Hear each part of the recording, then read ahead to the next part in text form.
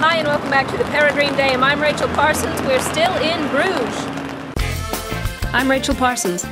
I travel the planet largely alone in order to get a truer perspective of this amazing globe. No distractions, no itineraries. Up close and personal. Amazing. And I'm ready to show you that traveling solo doesn't have to be so scary.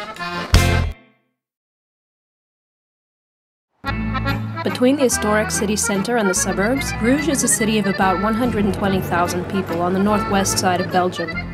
While it's known for its storybook medieval architecture and doilies, I spend my last morning appreciating another of Belgium's national icons. I can't believe I'm eating this for breakfast. I wouldn't even eat this for dessert most of the time. But it's really good. The waffle itself is much more pastry-like than ours in America. It's a lot lighter and fluffier, not nearly as dense, a little crispy on the outside. It's excellent. It's also covered in ice cream, people. But we'll need the fat to keep up our strength in order to perform a bit of breaking and entering at our next stop. All four of the windmills that stretch along the outer ring of the canal here were built someplace else and moved here in the early 1900s, and they're beautiful. I don't think they're actually meant for you to come in unless you're with a tour guide. All of the doors on them are locked, but I've managed to slip into one of them where the door seemed like it was locked, except the lock's been broken. So I'm going to scurry out of here, but it's really pretty impressive. They're beautiful, solid wood, made in the 1800s. They're worth a look if you can get up here. The windmills are on the northeast side of the old city center, and most people inevitably just stumble on them while out exploring. And for those of you who have a guilty conscience about trespassing, not to worry. We can go to confession. The Basilica of the Precious Blood is in the Berg Square right off the main market square.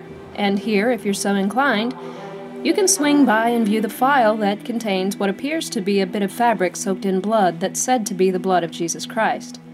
According to legend, Joseph of Arimathea preserved the blood after washing Christ's dead body.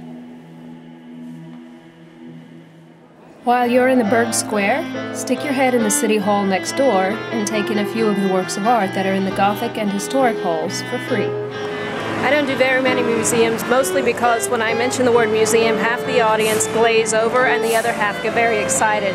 So today I'm going to split the difference and do something hopefully entertaining for both, because the only museum I'm going into in Bruges is the Potato Museum. I don't say it's more educational than I thought it would be. It's kind of cool. It traces history and popular culture and notion and how to cook fries. Did you know potatoes were domesticated in South America? I didn't know that. Weirdly enough, it smells like French fries in here. Did you also know that for centuries people considered the potato an aphrodisiac? No wonder the Irish have so many kids.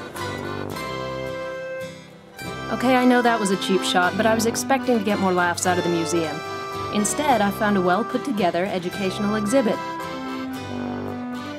And I want one of these. Potato mobile.